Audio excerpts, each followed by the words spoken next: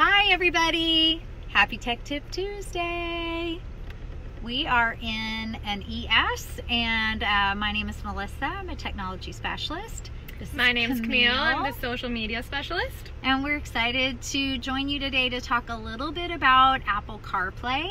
So we've already talked about Apple CarPlay some, and we've done a lot with texting and Siri. So if you're curious about that, make sure to check out our other videos. But I wanted to go over a command that looks like an app that's on your screen in CarPlay that a lot of people have questions about. So let's check it out.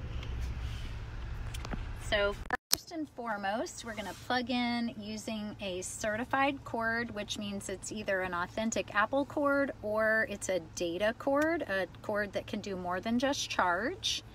And then we're going to allow for CarPlay to work and, just pay no attention to all the updates that need to happen on my phone. So I'm going to then turn my screen off. Then on the vehicle, I'm going to press menu. And you'll notice that I can press CarPlay. So using my remote touch, I'm going to click on CarPlay. And this is the app that a lot of people have questions about. So depending on what kind of vehicle you're in, it's going to show the manufacturer here. We're in our Lexus, of course. So if I click where it says Lexus, it's going to launch me back to the onboard Lexus system. So we were on the map screen, it takes us back to the map screen.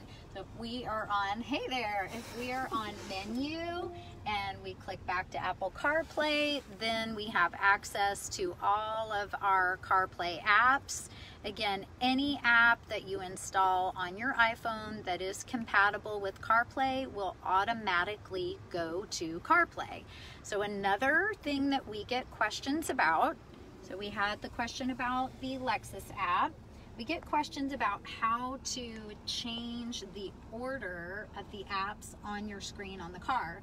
You do it in your phone. So let's check that out. So we're going to Settings. We go to General. We come to CarPlay. And you're going to see the vehicle that you're in. So Lexus ES. These are all of the apps that I have on my phone that are compatible with CarPlay. So let's say I prefer to use Waze and I want Waze on the first page of apps because it'll be easier on the vehicle. I'm going to push and hold, and then I will be able to just drag it wherever I want it. So let's say I want it right on the front screen, and let's say I want to put Apple Maps next to that. Now I could also add Google Maps to my phone, and then I could put all three right in a row. However you prefer, it's totally up to you. But take a look, Camille, show them the screen on the vehicle. So we haven't done anything other than me move it on my phone, and then boom, there they are, mirroring, nice and simple.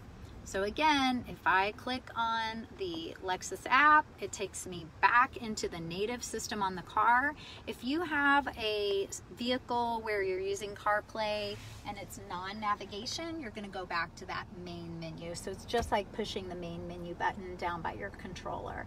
So those are our quick little tech tips today for Apple CarPlay. If you have any other questions, let us know and we'll make sure to do a video for you. Thanks for watching. See you next Tuesday.